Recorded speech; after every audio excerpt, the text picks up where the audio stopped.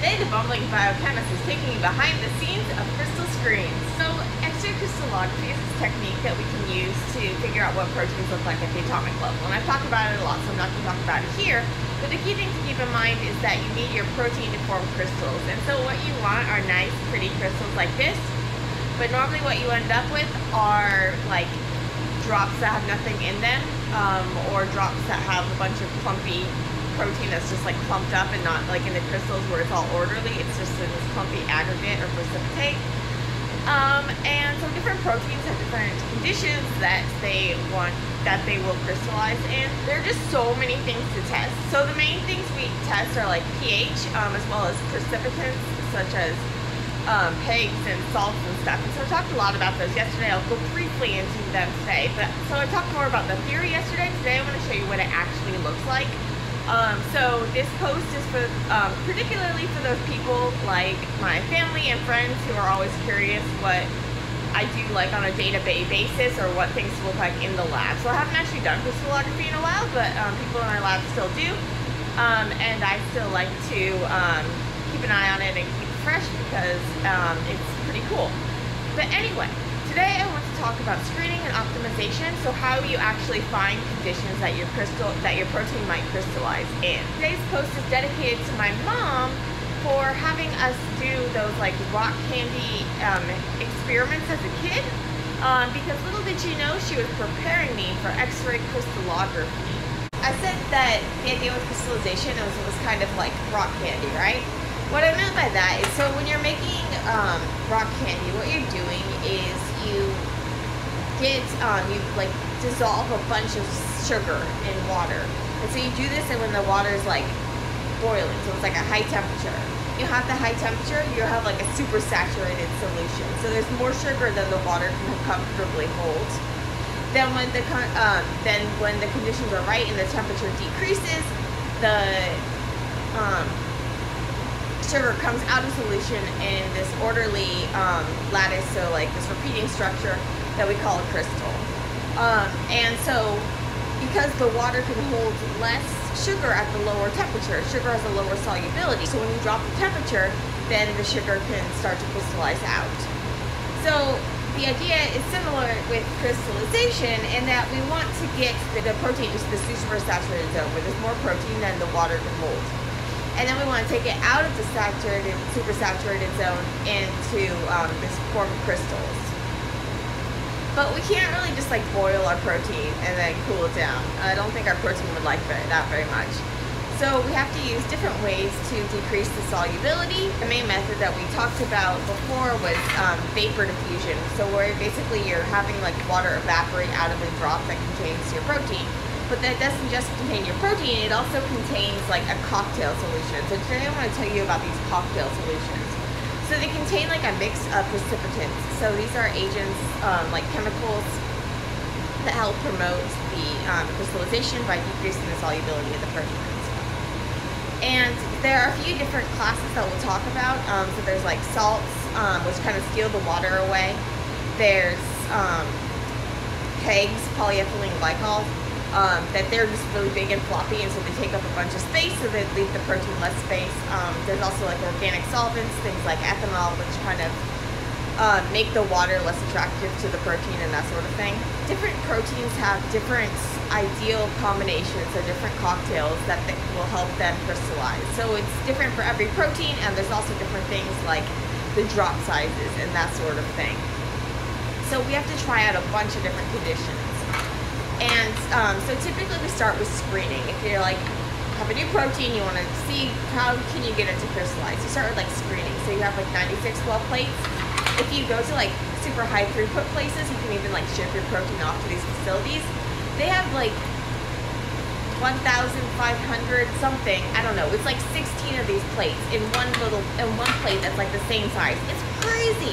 But so for us, so we typically start with like 96 well screens.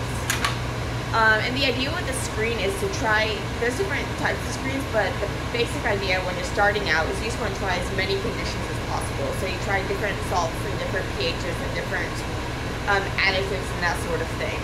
often in like a grid search. So like going down one way, you'll be changing like the pH, and then going down the other way, you'll be changing like the peg concentration or that sort of thing. But there are so many different things you can test out.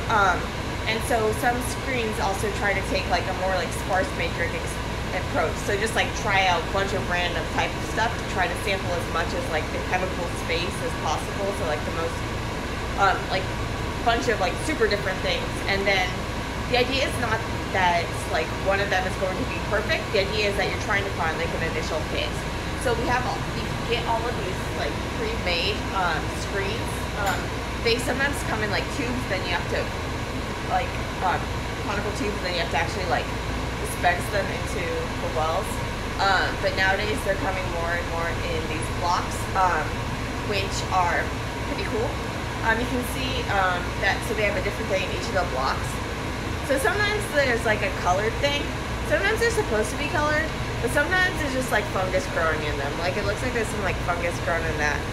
Yeah, we can use this dispenser called a liquidator, and so it doesn't have anything in it right now, but I took a picture before so I can show you. It has this, you use like a whole rack of pipette tips, and you go out of the block and then into one of these plates. And then we can use this mosquito machine to dispense the plates, and I'll show you how that works in a second. But then the basic idea is that once you find an initial hit, then you can like manually optimize around the hit. And you can do that often in like a 24 well format, and that way you can also use bigger drops. So it takes more protein, but you'll get bigger crystals hopefully. And since you're doing it manually, like you can't do as smaller drops as you could do with the mosquito anyway, just because like physical limitations. We have this other machine called the Formulatrix that we can use to make like custom screens. So we have these like bottles, and then you stick the bottles in here and it'll like make these custom trays for you. And we have like tons and tons of bottles with different pHs and additives, like different pegs and stuff, but you typically want to make the pegs fresh because it'll work a lot better usually. But yeah, different buffers, so pH stabilizers, and salts, lots and lots of salts. In this video you can see the mosquito at work. So first it's taking protein out of the wells and it's adding drops of it to the top of like the stickery like membrane that we're going to put on top. Now it's taking liquid from the reservoir. So this is the liquid with the precipitants and stuff. So like the salt, pH stabilizers, the pegs, all of that sort of stuff. And so it goes column by column. So you can have different things in each column. And it's adding a drop of that to the drop of the protein. So now you're making a more diluted drop containing your protein and the precipitant mixture. After putting the drops onto the top of these microscope slides, I flip them over and place them on top of the wells so that are sealed with this ring of this like waxy oil stuff that's going to prevent air from escaping but allow me to take the covers off. And so now I'm just pressing them down to ensure that seal. And so I'm sealing the drop hanging over the well. Monitor them for crystal growth. So this is our Formulatrix machine, and we also call it our plate hotel because it holds all our carbon plates. And then it has a microscope where it takes pictures of them at scheduled time points. And quick note. So before I had told you about how you can send the samples off to like a facility that can do high throughput screening. And often they'll do something called a micro batch method. So I've been talking more about the diffusion methods where you're kind of like going into the super saturated zone and then you're like slowly coming back down gradually. With the batch method, you try to just like go to the perfect spot like right away, but it's hard.